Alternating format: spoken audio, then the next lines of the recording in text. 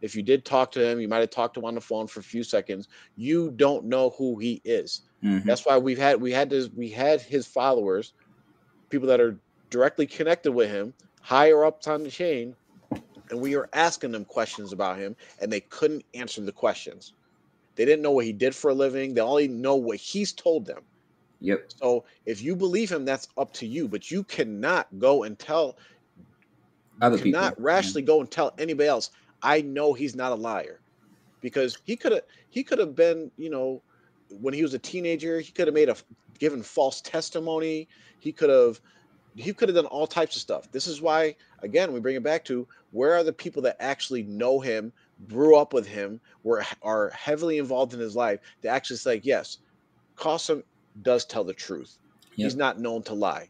You don't have that. And even if you did have that and you believe that he's telling the truth, if you knew again some basic fundamental principles of Islam and you started reading his dreams, you'd be like, oh, this guy he's either crazy or he is a very good liar. Yep.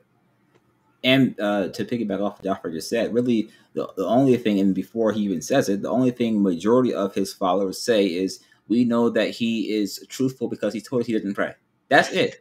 You like the only claim you have for him being truthful is that he does not pray. So his only truthfulness is that he's a bad Muslim.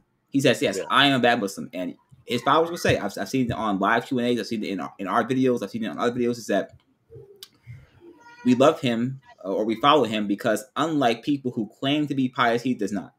Yeah. That's not a good thing. You're not supposed to go and announce your sins publicly at all. Yep. Allah has said them for a reason. So he's going out of his way to say, hey, listen, I don't pray. I don't wear a beard, yada, yada, yada. And we already know he's not praying. He doesn't read the Quran. So all this is a null and moot point. Like it's not